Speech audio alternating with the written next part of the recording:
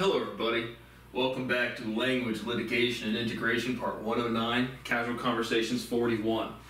Man, I went to bed way too early on the Oscars. I also recently learned that the Academy Awards are the Oscars. I'm not too hip to the names, but we'll be talking about the 2022 Academy Awards.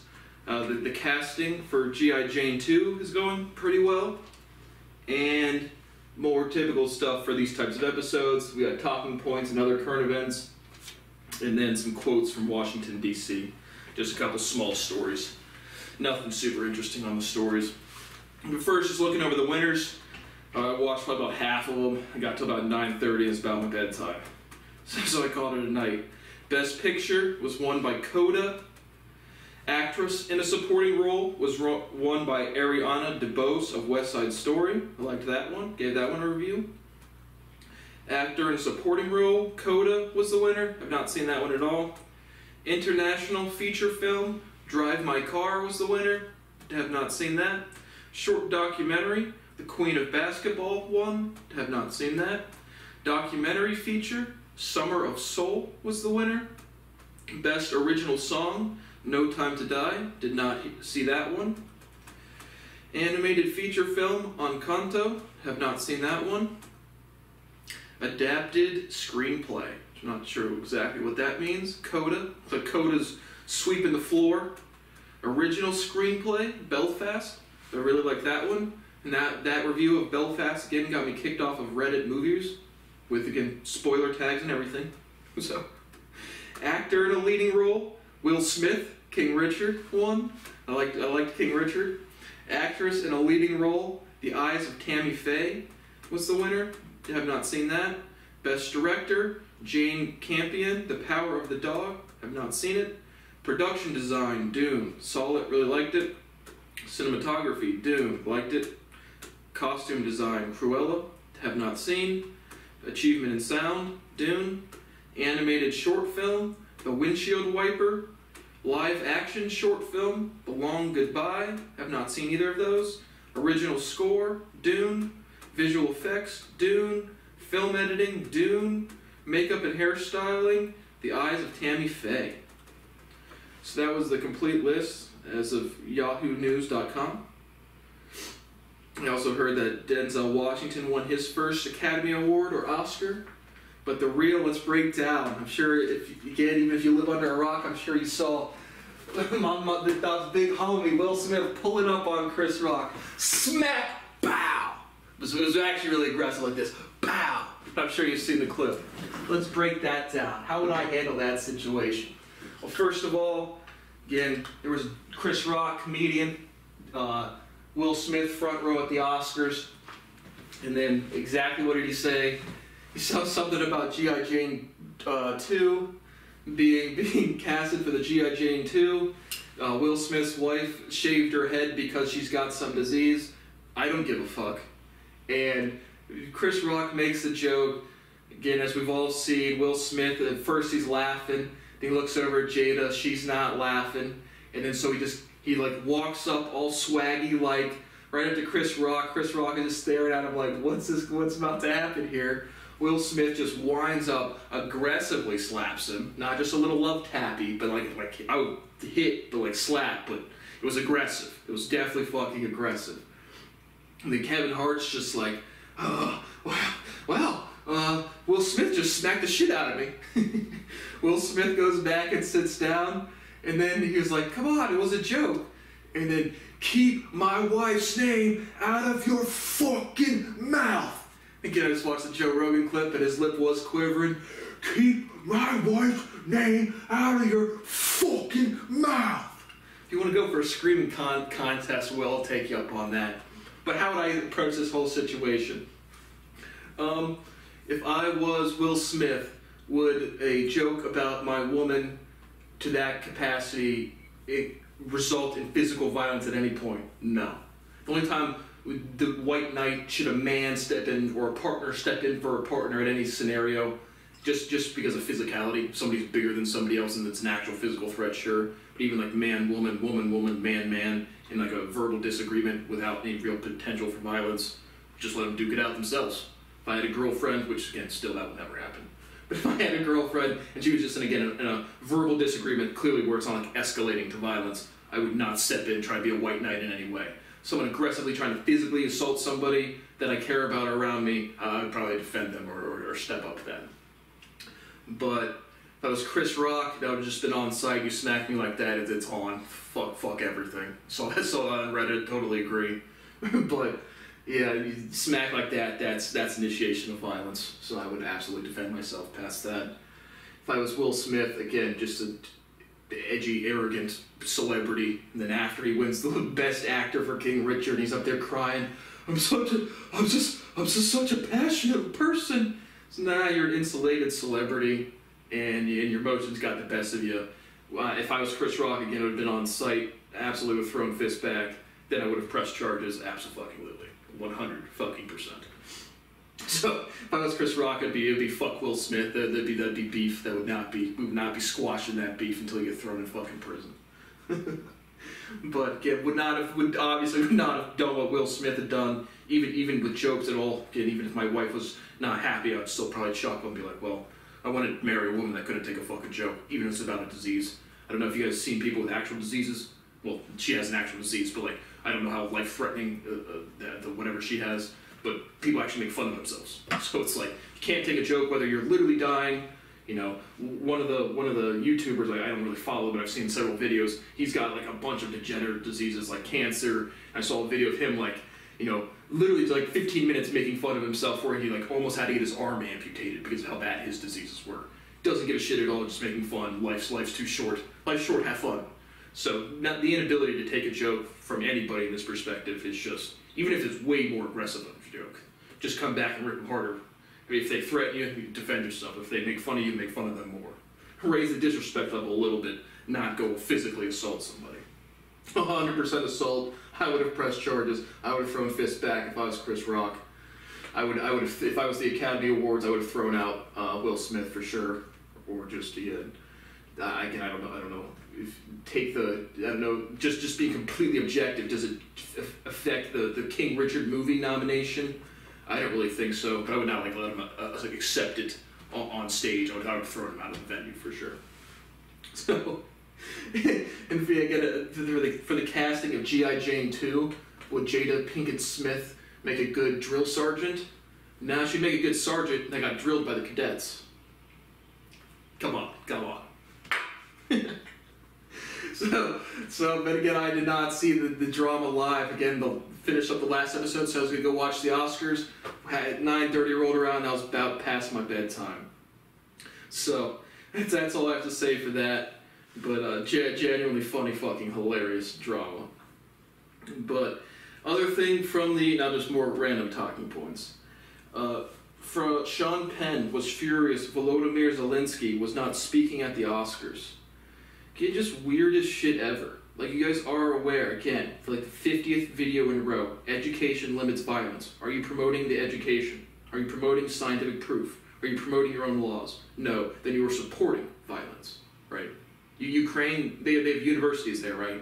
They have teachers there aware of this proof that is going to change the sentiment of the entire species, right? And so it's kind of like treason against their own people, kind of abandon their own people, which is the weirdest shit ever. Again, I immediately flashed the clip of Eric Weinstein on Lex Friedman's podcast, and Lex is like, you know, maybe we should, and Eric thinks he's about to say, disclose Brad's proof because it's legally obligated, and Eric was like, oh no, we'll go to jail. And again, biggest fucking pathetic coward, fucking shit all over his face, weird fuck Eric Weinstein. But now imagine being a Ukrainian, and like, your government's like, you can't publish this math paper, but you can die. Like actually, they're actually dead. They're gone. They're fucking dead. So I can't imagine being a Ukrainian professor and not publishing this fucking paper. I don't get it. The one way we can change the sentiment of the people is to change everybody. We can change everybody if something goes viral. Once something goes viral, it's in the public consciousness within fucking seconds, minutes, or days. So, you don't support science, you support war. But Sean Penn being furious that Volodymyr Zelensky was not speaking at the Oscars, again, people just like heroes. I mean, he was the president when Vladimir Putin did some dumb fucking shit, and now needs to be nominated. I saw a bunch of other people nominate him for a Nobel Peace Prize. Yeah, he did so much for his country's peace by supporting scientific research, which would absolutely... People want to change the sentiment of the Russian people. The average Russian who watches TV doesn't give a shit that much. The way you change that is his friend. Oh, did you hear about this Brad guy over in America that did some science proof? And they look into it themselves, and their minds expand, and they grow, and they learn. So again, it's not been fun and games at any point. It's been direct violation of international law the entire time. But now when you have a war, you guys all caused it. You all supported it. You were all complicit in providing for it to happen. For real. 100%. So no, Volodymyr Zelensky does not need to be at the Oscars, nor does he need to be winning a Nobel Peace Prize. Everyone needs to look in the mirror and realize how much fucking death and suffering they've caused, because they have no values and they feel responsibility for nothing. Joe Biden says Vladimir Putin, and I quote, "For God's sake, this man can't stay in power." Escalation as a diplomat or head of state should never be objective. Like you should never do that. Do I think that statement is escalatory in general? Not really. Again, Joe Biden would have more briefing and communication with Vladimir Putin than any reporter or any person at the White House questioning him. So, with personal interactions, you would know what the other person would strike them as escalatory. So, from the context that I am aware of, I don't necessarily that as escalation. Escalation as a diplomat or head of state should always never be a thing. Again, like to learn from the Russians, guys. Do they say, oh, we're gonna go push this reporter out of a window. Oh, we're gonna go Novichok somebody. No. So again, if you're really about it, you don't need to talk about anything. And publicly, it could only be net negative to escalate somebody else. Macron said, "I wouldn't use those words." I agree. That's paraphrased from me. But how does this affect the average Russian viewpoint of the war? Again, meaning, do I think an average Russian would hear that and say, this Joe Biden is attacking our great leader, Vladimir? I think some would. So again, the thing we need to change is sentiment of the human population. The way we do that is education. We can't change education until people enforce the law. Everyone who could enforce the law won't. Every single fucking person is culpable. Every single fucking one. Virality changes sentiment. Something goes crazy, and then people say, "Hey, have you heard this? Hey, have you watched that?" And they go look into it themselves, and then their mind expands. That is how people learn. That is how society grows. But if we stagnate the entire population, well, we can go watch the Oscars. G.I. Jane 2 is looking good. Biden does not walk back any statements about Putin. Again, this is coming in the past couple days. This is over the past week. But again, to me, that's just the intelligence of the United States saying that's not, Putin would not take that as escalatory. The average Russian may be sway one person one way or another. Virality changes sentiment, everybody fucking changes. The Russians changed the war strategy. They failed to take Kyiv. And again, it's K-Y-I-V. Right? I've seen it spelled, I don't know if it's a different city, but I've seen it spelled K-I-E-V. That's where I think people get Kiev. But it'd be Kiev if that was a thing, but it's Kyiv. So, just clarity, because I brought that up in this lecture series and I did not know. But, and what a surprise. And again, I say I'm not a war expert, so that when I said, I didn't think it would be a long thing, I strictly meant that the forces of Russia were way bigger. But, again, I don't know, the roads, the topography, the geography, this, that. So, again, what a surprise. People fought to control their city. What a surprise, Vlad. What a big fucking surprise, big guy. What a shocker. And so, again, as a not war strategist, limited knowledge, I hope there should be some ceasefire soon. Because again, this is the beginning of human history and everybody's on the wrong side of it. Each day that goes on is a new case. That is not a fucking joke in any fucking way. But, again, I still don't have constitutional rights. I literally do not have constitutional rights. But anything else on the war, on the progress of the war, again, I don't know much. Just stop. Just stop killing each other. Biden's tax, they're all over the place. So I'm trying to get the war ones if there's any more. That's it. For the war conversation, Biden's tax changes for net worth at more than 100 million net worth. Again, I didn't see what the actual proposal was, but I just have tax on unrealized gains makes no sense for anybody, and I've already talked about that. But unrealized gains, whether it's 1 penny or 100 trillion, quadrillion, $69 million, does not make sense. Tax on wealthy people on income, not on realized gains or non-transacted assets. It's fine by me. Again, if I was making cash flow 100 million a year and I had to drop that down to 60 million and pay 40 million in taxes, I wouldn't be too bummed. So, but it just doesn't make economic sense to tax unrealized gains in any tax transactions. Rob DeSantis signs the Don't Say Gay bill for K through 3 without parental consent. What should be taught about sex in school? Simply the mechanics. No, I guess not the mechanics. Well, let's consider that. Maybe doggy style, missionary, reverse cowgirl, 69ing. Maybe we should teach like the actual biology of it, the anatomy, the biology, what happens, the psychology. Again, I wouldn't know. I'm a super virgin. But again, are boobs and vaginas real? And I've seen them on the internet, but I'm not exactly sure if those are real out in the wild anywhere. So this could be science fiction.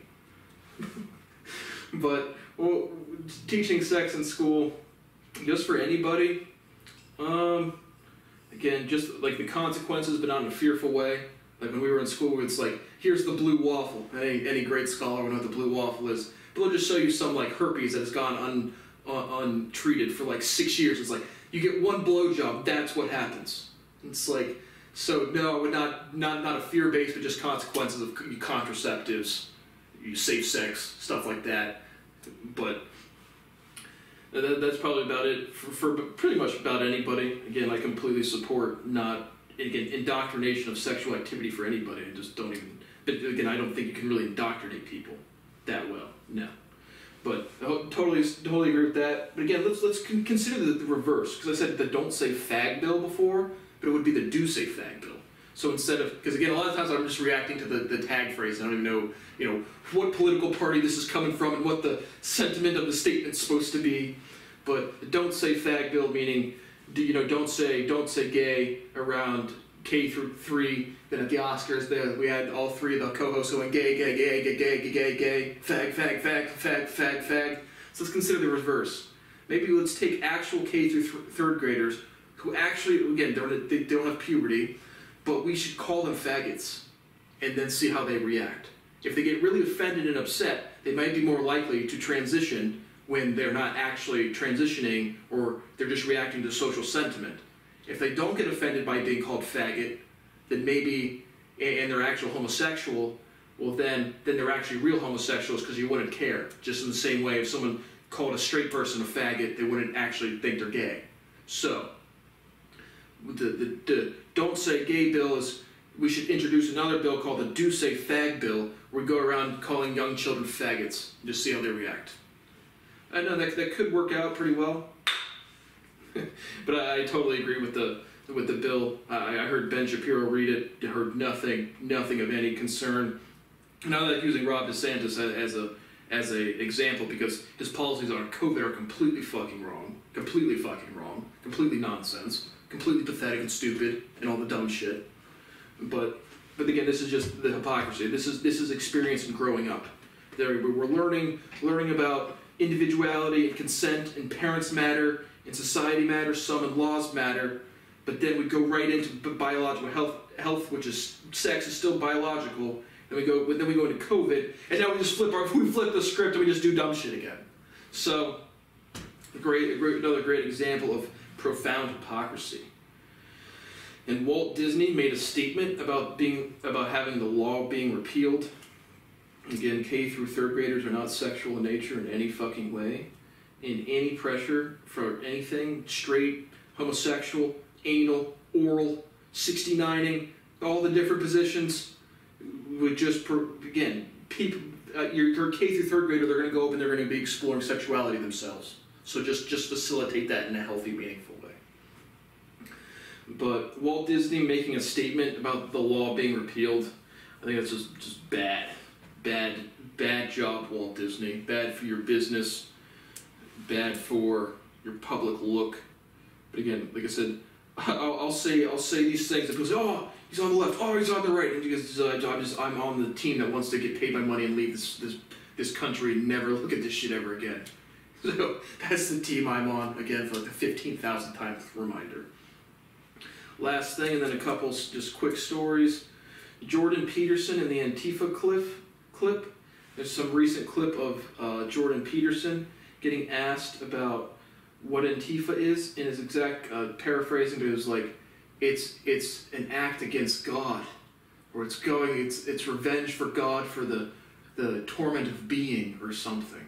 And then he starts crying. Jordan Peterson is one benzo away from being a complete fucking Looney Tune. Complete one.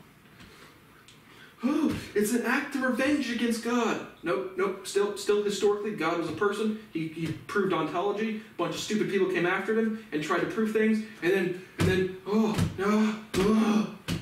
God, dear God, who's dead and not a person that's alive anymore. Please shoot me. Please send the power of the Holy Spirit through your Son, Jesus Christ, to execute me. Jesus on the cross, forgive them. They know not what they do. Nah, fuck everybody. Kill everybody. Please end this shit. So, another absolutely wonderful, weird clip from Jordan Peterson. Now, just a couple quotes from Washington, D.C. So just again, I uploaded the video of the Arlington National Cemetery. Again, thoroughly had a good time with all of my family members. But again, just some more quotes about, again, being a scapegoat and why it sucks so fucking much. Because again, I told you the wonderful Christmas interaction. I saw everyone involved there. Had a fine interaction with them. My uncle shook my hand. But we go.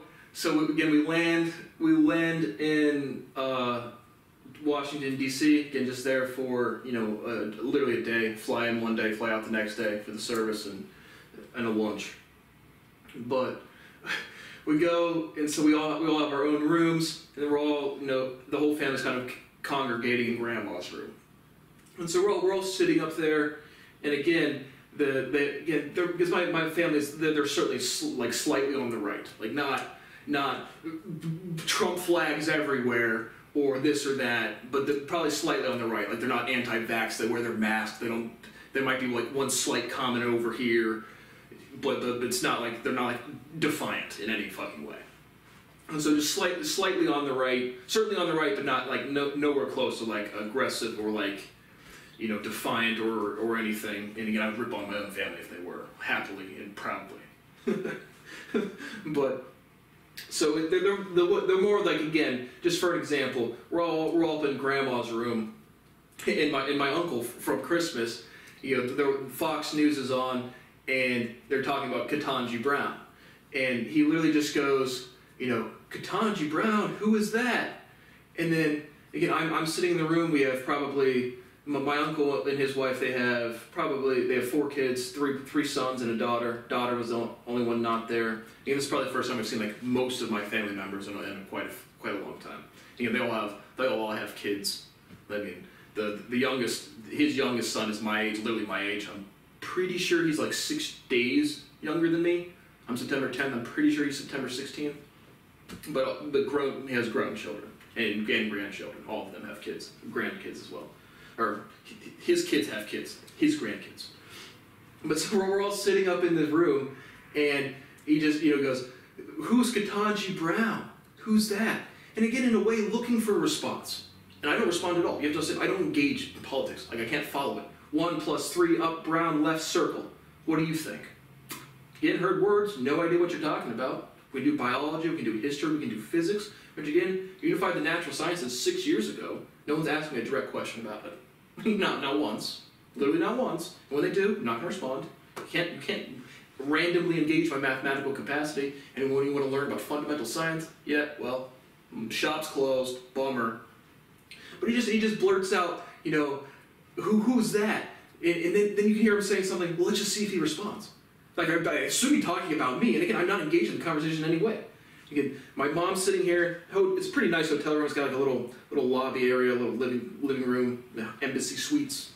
But probably, 15, 20 people in the room. And again, when he first came in the room, came over to me and said, "Hey," shook my hand. They don't do it in like a trying to be condescending way. They literally want to see if someone blurts out some other talking point to refute. Again, basically like soft level gaslighting one another to see some inconsistency to like jump on that and laugh really loud. And so again, it's like everyone knows somebody who has all they have is one-liner jokes. You'll go through a whole conversation, they'll say a one-liner joke, and you're like, sweet, that's what you got out of it, sweet. And so again, that's their level of political involvement. More of like watching Fox News and then saying, who's that Democrat on the, look how big of an idiot that person is. Like all political conversation goes. And so, but he's like, let's see if he says anything about Ketanji Brown. And the only thing I said was how to spell her name. Because as we've seen in this lecture series, I am super respectful. The last episode, I only called her the N-word 3 times. So yeah, but again, like I said, just because, and again, from the Christmas interaction, they're not coming from anywhere. They don't know my positions. I posted 175 scientific lectures, and the only thing, again, doesn't make me mad. This interaction did not make me mad at all. The thing that makes me mad is like threatening or disrespecting my research to a profound and extensive level, right? That Jesus isn't God's son. That's a historical proof. No different than 1 + 1 = 2. There's just, society can't accept what life is, so it's fuck Brad. But it really, like I'm going to come out and defend like liberalism. Like I'm going to defend the Democratic Party. And I'm just like, again, it doesn't make me mad, doesn't make me upset. But again, it's just like, why don't you just interact with somebody directly? Ask them a direct question. Sit down and watch one of my videos and learn my positions. Because it's just like anybody else. And the amazing thing is, the only way this is still possible is because you won't publish my paper. If I was actually famous or public with my research, they wouldn't do these things. Because it's not overtly, it's not condescending. If it's condescending, I respond, I don't give a fuck who's around, don't care at all. But it's not really condescending. It's more of like trying to have a conversation, and this is how they do. They blurt out stuff and see who reacts to what.